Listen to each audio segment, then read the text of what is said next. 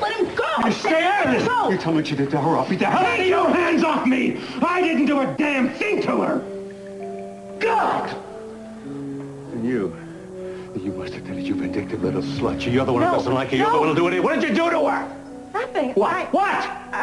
If you stop shouting, somebody could answer your questions. Let him talk. Talk? Gina and I both had the urge to visit Sophia, and we ran into each other outside her room. Skip the long-winded explanation. Tell me what the hell happened. I'm trying to tell you, I don't know. The emergency was in progress when we went into the room. Gina had nothing to do with it, and neither did I.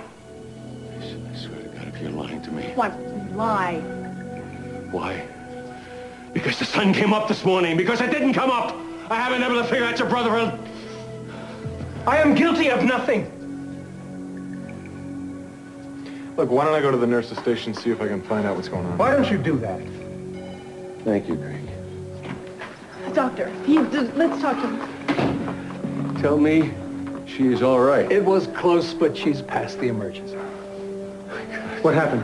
Well, she had what we call a heart episode. It's not an attack, although it manifests itself in the same way. It's not unlike a severe panic attack. Is she still in danger? Oh, no, she's stabilized. We're monitoring her closely. That would be nice. Well, and CC, I'm afraid no visitors. Pardon me for being blunt, Doctor. I'm not a visitor. I happen to be a husband who almost lost his wife, so if you don't mind, I will go into that room to see her. Well, just don't take too long. She really needs to rest.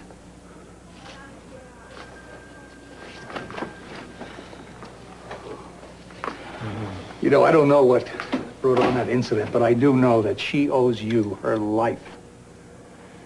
If you hadn't been so quick, this story would have had a dramatically different ending.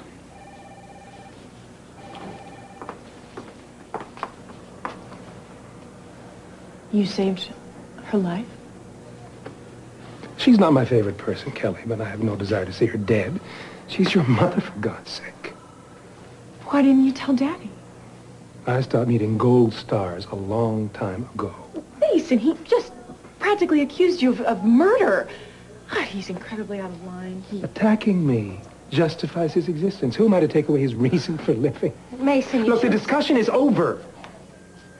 I thank you both for your sentiments, but I have no intention of telling him, and nothing you say is going to change my mind.